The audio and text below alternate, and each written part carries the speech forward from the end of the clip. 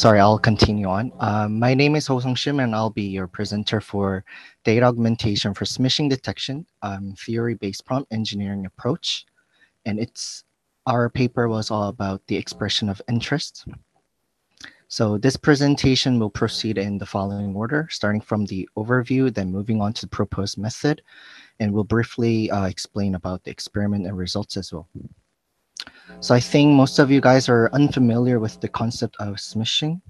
So smishing is a portmanteau of SMS and phishing, and it's one of the dominant approaches of social engineering attacks, manipulating the mobile text messages to deceive individuals and to illegally obtain information. And in general, it comprises the texts, URLs, self-answering links, contact information. And it aims to acquire user credentials and deploy malicious software on mobile devices and to carry out other harmful actions. So then why smishing matters? So smishing messages are transmitted through mobile devices, and it heightens the vulnerability of targets due to factors such as small screens, limited user awareness, and frequent credential input, and also render victims less vigilant through more personalized messages delivered via low-cost SMS, enabling mass distribution. And dangers and repercussions of smishing can be severe, resulting in a financial loss, reputational damage, loss of intellectual property, and disruption of operations and more. Therefore, it is crucial to provide potential victims with preventive mechanisms that can enhance their resilience to smishing. So there are a couple of issues regarding the smishing detection. So machine learning with label smishing data has emerged as a promising mechanism for preventing the potential harm that can be caused by smishing. This approach involves computationally identifying the semantic and syntactic characteristics of smishing, enabling the differentiation between messages with malicious intent and those with benign intent. However, prior studies of smishing detection have been facing a significant challenge in the development of machine learning models due to the shortage of training data and their lack of publicly available data as well. Prior studies in smishing detection have encountered another difficulty in distinguishing smishing messages from spam.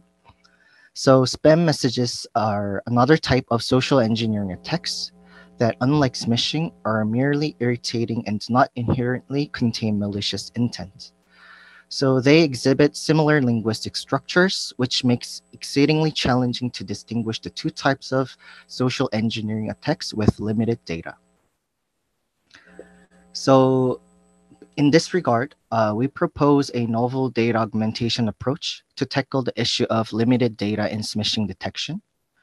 And we leverage large language models and the prompt learning approach for data generation. And more specifically, we employed prompt designs based on psychological theories. Here, we are going to use the principles of persuasion from the work of Ferreira and Tellis 2019, which explained the mechanism behind smishing. So this is a methodological framework for our paper. I'm going to explain in detail in the following slides. So we employed a prompt-based approach, of course, utilizing an LLM for data augmentation, which has the following input and output structure. So subscript of P role denotes a prompt that assigns a role to an LLM as either smishing generator or spam generator. And persuasion type refers to a prompt that explains a specific persuasion type to be employed by an LLM for generating new samples. And demo is a prompt that provides an LLM with an example of smishing or spam messages. And finally, in the output part, subscript of SM is a newly generated sample. And for each iteration, the number of demonstrations shown to an LLM and that of new samples were generated. And this approach achieves a higher level of diversity in the augmented data and capturing variations in spacing, word order, and subtle semantic nuisance with the content. A key to generating proper new samples in our proposed approach is the persuasion type. We employ the principles of persuasion as a kernel theory. In general, social engineering attacks, such as smishing, capitalize on social psychological triggers to promote the process of persuasion. Specifically, Freire and Tellis, in their work of 2019, have suggested the following five components that influence the effectiveness of persuasion in real world context. So I'll move on to the experiment part. So we utilize the SMS phishing dataset. It's a benchmark dataset by the Mishra and Sony in 2022. So this benchmark dataset comprises three types of SMS classifications, which are smishing, spam, and hem. Among the three classes, our interest exclusively lies in smishing and spam messages. Since the task of distinguishing between the non-hem messages from hem messages is much simpler, therefore we have neglected the hem messages. So we have total of 1,127 messages, comprising 489 spam and 638 smishing messages. For the annotation of our data, we recruited five annotators in the relevant fields of psychology and information system. Their task was to identify the most relevant persuasion principle to given smishing message, and we ensured annotators thoroughly understood the connection between smishing messages and the principles of persuasion by providing them with multiple examples.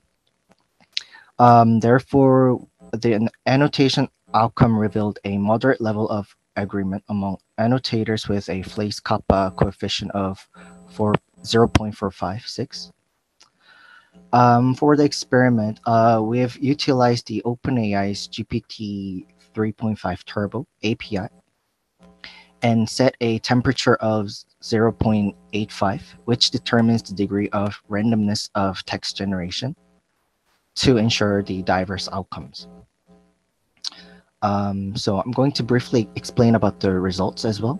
So by following the proposed method, we have created four data sets in a twofold and a fivefold manner.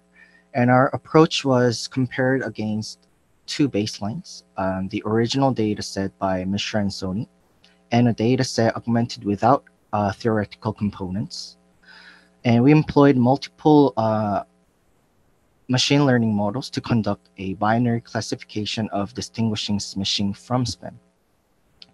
As you can see on the right side, overall, our augmentation method is significant improvement in performance compared to the original dataset.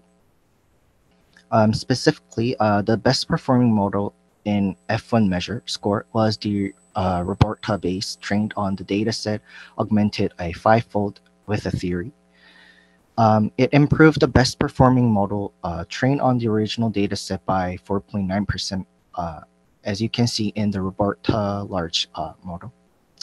So by incorporating the multiple theoretical components utilized in the creation of real-world smishing messages into our prompts, we believe that our newly generated samples will provide a comprehensive representation of smishing messages. So, well, thank you for listening in again. Thank you for having me to present my work at this workshop.